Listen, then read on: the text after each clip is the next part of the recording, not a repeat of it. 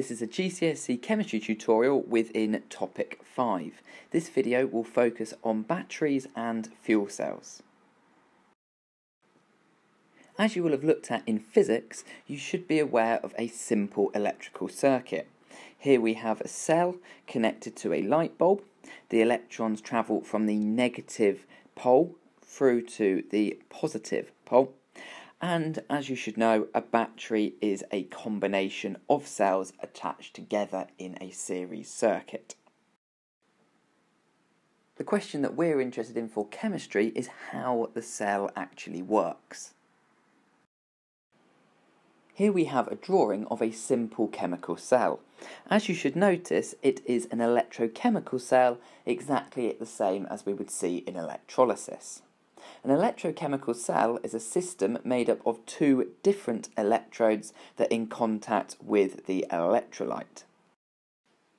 Both electrodes must be able to conduct electricity, so they are usually metals. The electrolyte is a liquid that contains ions which will react with the electrodes.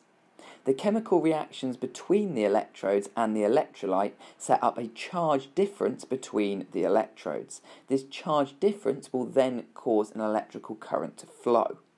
If the electrodes are connected by a wire, this means that we have got a full circuit. We can then connect up a voltmeter in order to measure the voltage of this cell. If we connect up multiple chemical cells, then we create a battery. A battery will have a higher voltage as we will add the voltages of each cell that is connected in the series circuit. We can change the voltage of a cell by changing the metals that are used for the electrodes. The bigger the difference in reactivity in the electrodes, the bigger the voltage of the cell. Therefore, if we were to use one electrode of copper and one of potassium, then we will get a bigger voltage than if we were to use one electrode of calcium and one of potassium. Therefore, we can predict what the voltage of a cell might be from the information about the voltages of other cells. The electrolyte used can also affect the size of the voltage, as different ions that are present in the electrolyte will react differently with the metal electrodes that are being used. As you should know, you can buy both non-rechargeable and rechargeable batteries. This is changed by the type of chemical reaction that is taking place. In non-rechargeable batteries, the chemical reactions stop when one of the reactants has been used up. Alkaline batteries are non-rechargeable because of this. Once one of the reactants has been used up, there will be no more electrical current produced. However, in a rechargeable battery, there is an external electric current which allows the reaction to be reversed. Because the reaction can be reversed, it means that we can recharge the battery. As well as cells and batteries, you also need to look at fuel cells.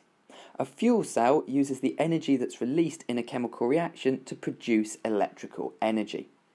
In this, the fuel enters the cell and becomes oxidized and therefore sets up a potential difference or a voltage within the cell. One cell you need to know in particular are hydrogen fuel cells. Hydrogen fuel cells can be used as a form of alternative energy and are starting to be used in cars.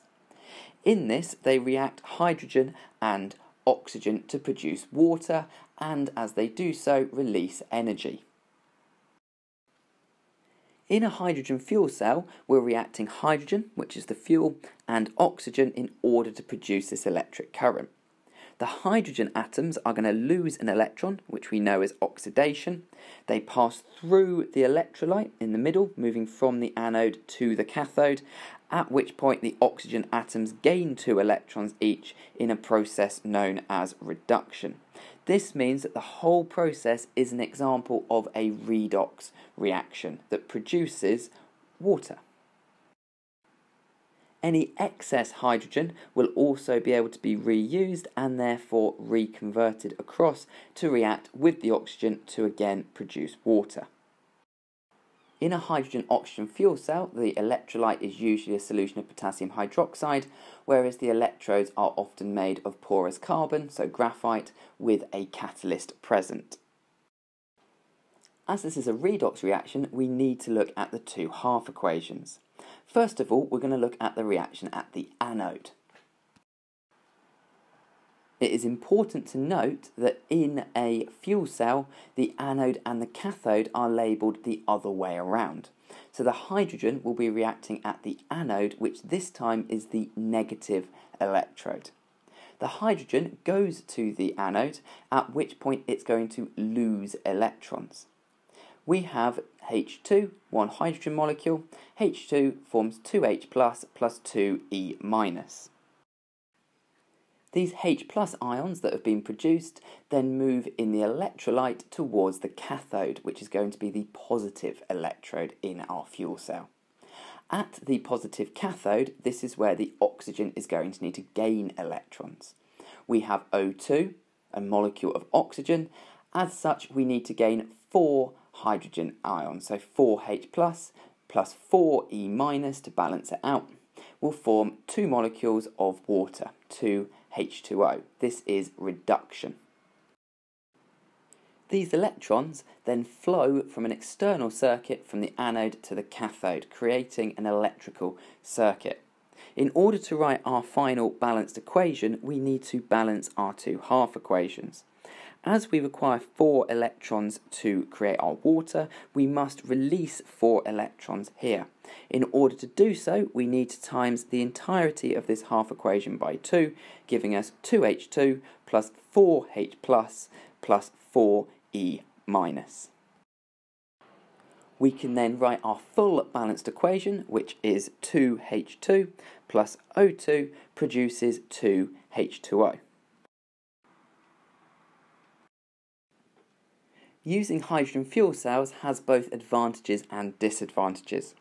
The advantages is that it doesn't generate carbon dioxide when burnt. As such, it does not produce a greenhouse gas. Also, they are very efficient, so they are able to create a large amount of electrical energy from a small amount of fuel. However, at the moment there are very few filling stations that you can get hydrogen. Also, it must be compressed and liquefied and stored in tough insulated fuel tanks. Atmospheric pollution could be generated during the production of the hydrogen. Most hydrogen is produced from natural gases. Also, they do not work at very low temperatures and require a platinum catalyst, which is pretty expensive, and it can be easily contaminated. Instead of using hydrogen-oxygen fuel cells, we could instead use batteries for cars. However, although the batteries are rechargeable, there's a limit to how many times they can be recharged. Batteries are more expensive to make than fuel cells. Also, batteries are able to store less energy, so would need to be recharged more often. Recharging both a battery as well as filling up a hydrogen fuel cell does take time. Hydrogen fuel cells are, however, in talks to be used for spacecraft. This is because they have no moving parts, they're very compact, so they're pretty small for the amount of electricity they produce, they're very lightweight, obviously very useful for launching a spacecraft, and importantly, the water that's produced as a product can be used by astronauts on board for drinking or for cleaning. Here are 2 example examination questions. One which looks at why hydrogen-oxygen fuel cells are a clean alternative fuel, and the second why they might be helpful to be used for cars and spaceships. What I want you to do is pause the video here and attempt these 2 questions.